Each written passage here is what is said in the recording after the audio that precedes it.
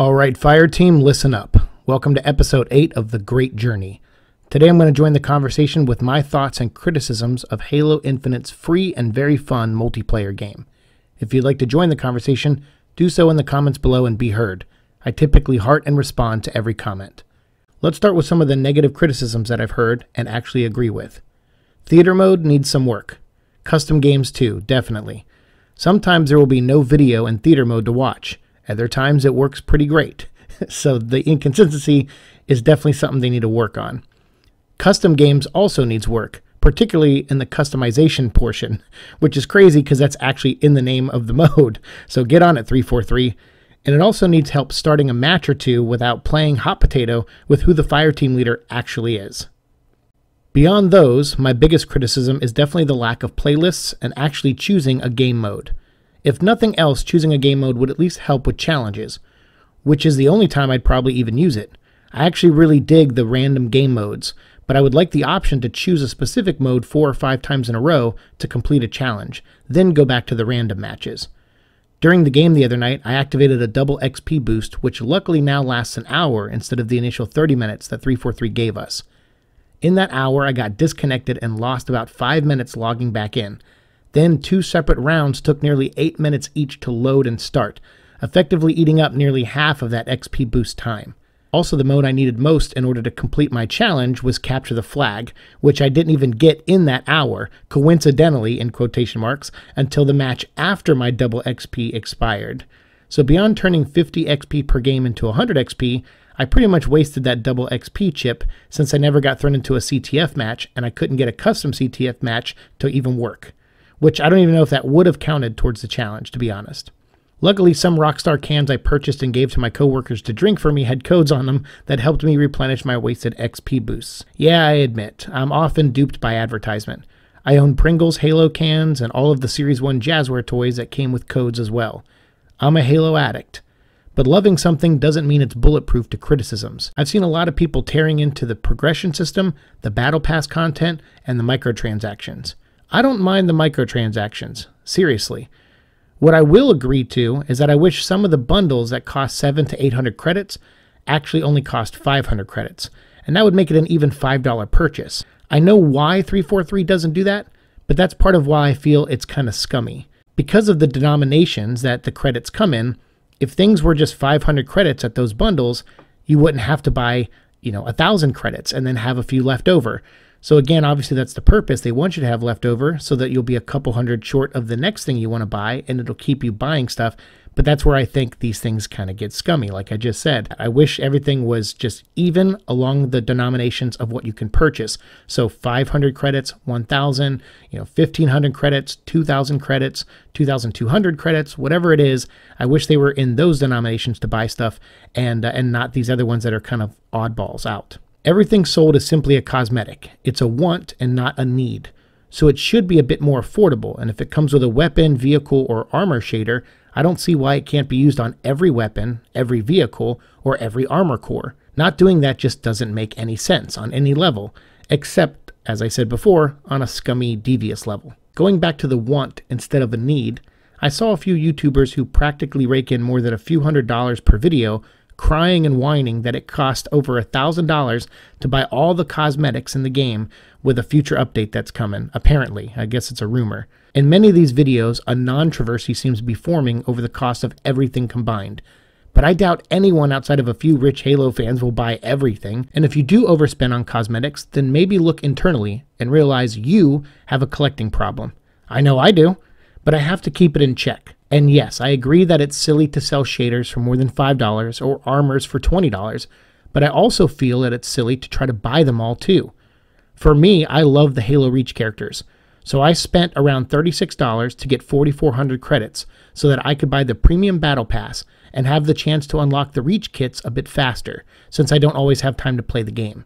And spending $36 on something that I've had this much fun playing isn't some awful business practice on 343's part, in my eyes anyway. Yeah, they need to work on some things for sure, but even with my minimum wage job income, $36 on a fun game that I've put around 25 to 30 hours in is pretty fair to me. I understand players want to put one shoulder pad on their left arm and a different one on their right, and maybe a samurai helmet for their Mark 7 and a shader that can go on any armor. And they were promised that in many ways, and are even egregiously taunted by it with the bots who can now mix and match armor when us players currently cannot. So I get the genuine frustration. It's a valid point, and I hope 343 and Microsoft will fix it sooner than later. But I want it now, man. They need to fix it now. Halo 3 had this at launch, and Reach had that. Why can't this game? I'm sure you not only heard this before, but probably even said it before, but still, here it goes. This is a free multiplayer game. Those ones were not. You paid for them alongside a 4 to 5 hour campaign, so naturally those multiplayers came with more things up front when the games first launched. Halo Infinite is hopefully dozens of hours of campaign for $60, and this is a separate free multiplayer where you can play 6 to 7 modes across 10 maps as of the recording of this video, with other modes coming very soon in the near future and alternate modes that arrive during special events. Being free doesn't make it above criticism by any means, so if you have some criticisms, voice it, absolutely. But to me, this game being free does buy my patience with it to see how it evolves over the course of the season. During the 2 weeks this game has been released, I've had a seizure, my dog Echo has been very sick, and I had to take him to the vet, and my car had the mother of all breakdowns with oil spilling all over the engine and costing nearly $900 to fix. This game has been my stress relief, my escapism, and it's been a damn fun one. I like the modes we have, I like the weapons, I dug the story that they're setting up in the Academy tutorial, which I feel isn't talked about nearly enough. I definitely need more weapon training, as my aim is worse than Darkside Phil's most of the time I play. And while I agree that theater mode and custom games need work, and a few of the microtransactions should be cheaper, it has not hampered my enjoyment of what is here and what is working. The last thing I want to talk about, and I have mixed feelings on, is the progression system. I am not finding it to be that big of a deal, but I do agree it can improve in one way. I feel if your team wins the round, you should get 100 XP, and if you lose, you get 50 XP. That way it doesn't feel like everyone is just getting a participation trophy. It rewards players who do better with a bit more, and maybe for each killing spree or more that a player earns in a round, they can get an extra 25 XP for that. But to me, that's it. That's all I would change. The game has been out for 14 days, and as of me recording this, I've played about 9 or 10 of those days, and probably put in about 25 to 30 hours. And currently, I'm sitting at level 40. Yes, some of that is from the XP boost that came with the Premium Battle Pass, but I still have 30 of those left over to use. I grind for a bit, then if I get close to a Reach character armor kit, I use 10 or 20 XP boosts to get me there so I can see my favorite characters in this new game. When I use that remaining 30 boosts, I'll be close to level 47 or 48 roughly. That means 20 to 22 of my current levels that I earned were from grinding and using double XP intelligently. If I have about 25 hours into the game, that means on average I'm leveling up at least once every hour and some change. And with 150 days to go before the season ends, I have plenty of time to get to level 100. I think some of the people criticizing the progression are just mad that they can't get to level 100 of the Battle Pass without spending money. But that's the point.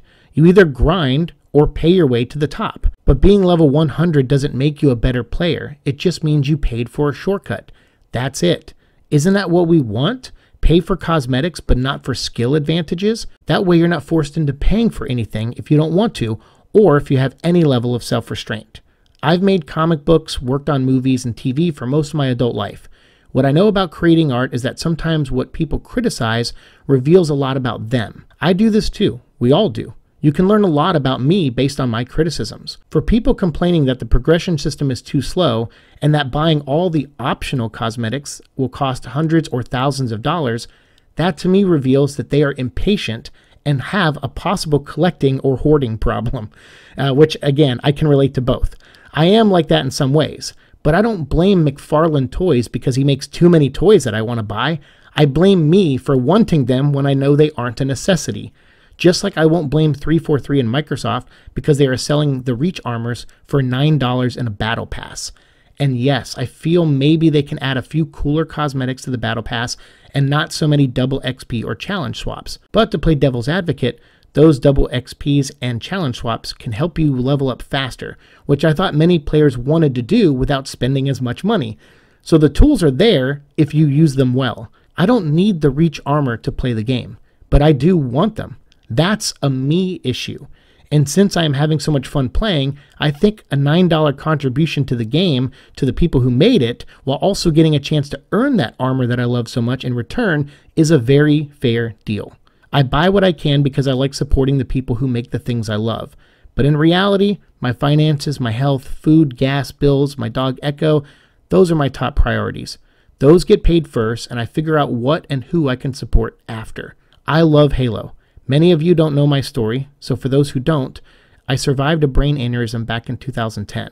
I played video games like Halo Reach to improve my reaction time, my hand-eye coordination, and my problem-solving skills after my body and mind slowed down incredibly. I quite literally rebuilt myself through physical therapy, speech therapy, comics, and video games. But loving Halo as much as I do doesn't make it bulletproof to criticism.